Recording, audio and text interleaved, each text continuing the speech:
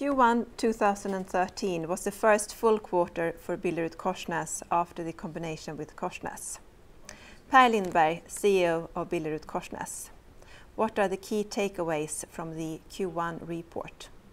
Well, the key takeaway is certainly that integration is proceeding better than planned.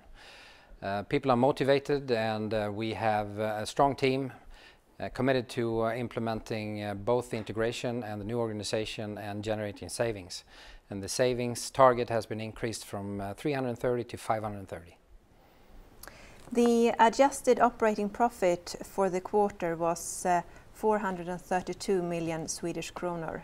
What's your thought on that? I think it's a reasonably good result given the market conditions. We have a relatively slow Europe. We also have some headwind when it comes to currencies, so I'm pleased with the result.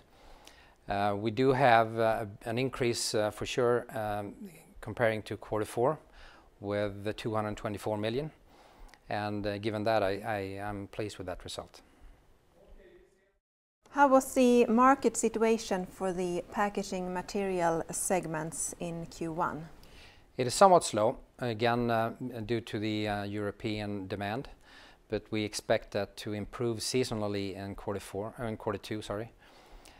It's stable, and I expect that to be stable and somewhat increasing moving forward. We have also increased prices on some of our segments, and we expect that to go through in the mid part of Q2 and also have full effect in Q3.